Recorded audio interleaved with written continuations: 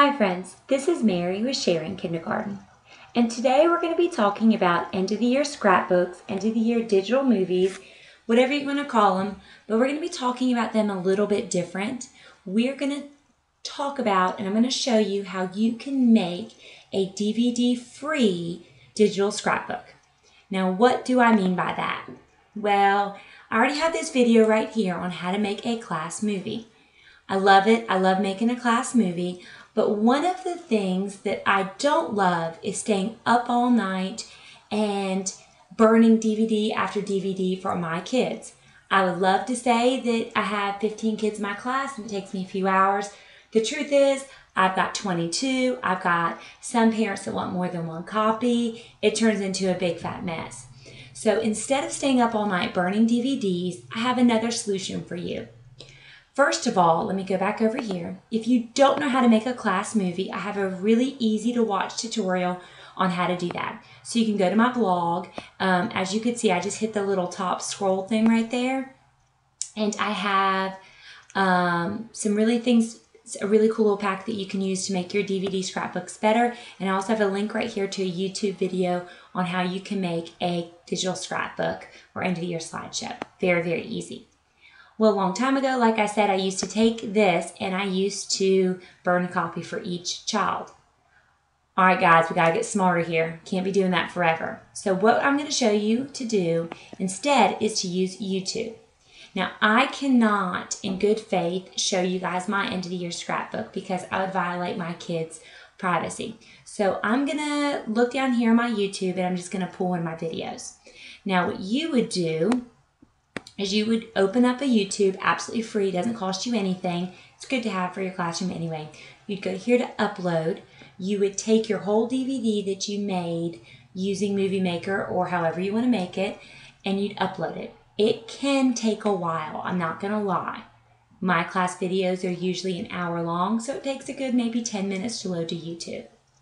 So once it's on YouTube, now you can see that this says public. I'm not going to show you my private ones, but you're going to set your video in settings to private and you want it to be unsearchable. That means that if you go looking for end of the year videos, your video with your kids' pictures and images and names isn't going to show up. So for privacy reasons, that's what you're going to want to do. So I'm just going to hit one of my links that's already there. I'm going to hit pause so you don't hear it all. And when you publish this to YouTube, it's going to give you a YouTube link.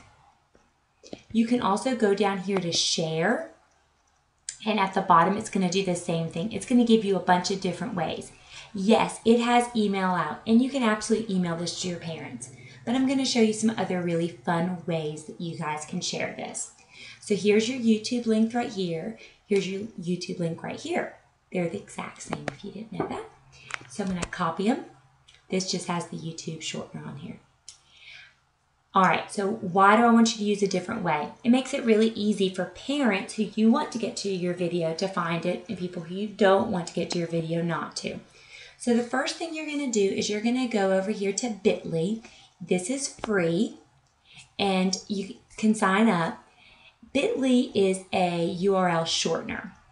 So if you notice right here, YouTube shortens it with their shortener, the video up here. Well, Bitly's going to do the same thing, but let me tell you why you're going to want to do that. If you paste that YouTube video in here, very easy, over here you can hit customize. Now you're going to want to name this video. I always put my last name, and maybe I'll put end of year 16. I know that's not going to work because I used that when I was practicing this a second ago. So I'm going to hit 2016. And then when I hit save, it's going to save that big link into this easy to follow link. So when I send this to parents, I can give them this URL instead of this URL.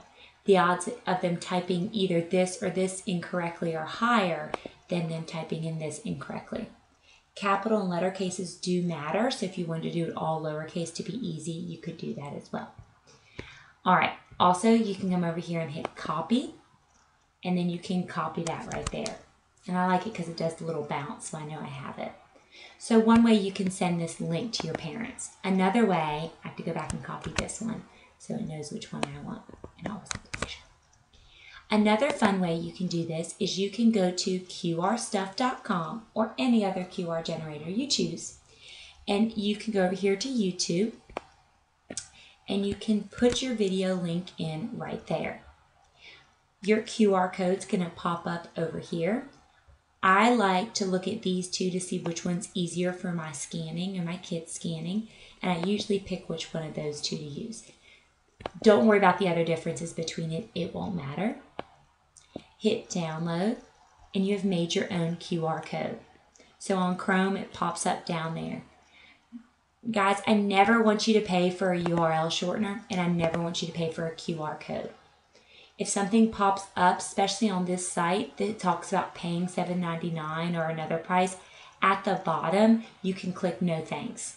Click no thanks. I've never paid for a QR code. So now what I'm going to do is I'm going to put this over here, and I'm going to slide that QR code over. I'm going to right click it, and I'm going to rename Amos's end of year 2016. That way I know what that QR code is for, so I can do that. All right, so now I have two options for my parents. Well, actually three. I can email this link out to them, which is fine. So email right here. You can actually, if you want to do this one, you can embed this into like a website, which is how I got this video down here. So if you have a class website, yes, you can easily do that.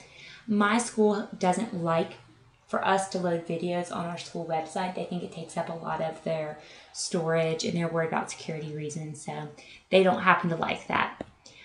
You can also go to bit.ly. You can shorten the code to something very readable. You can also create a QR code.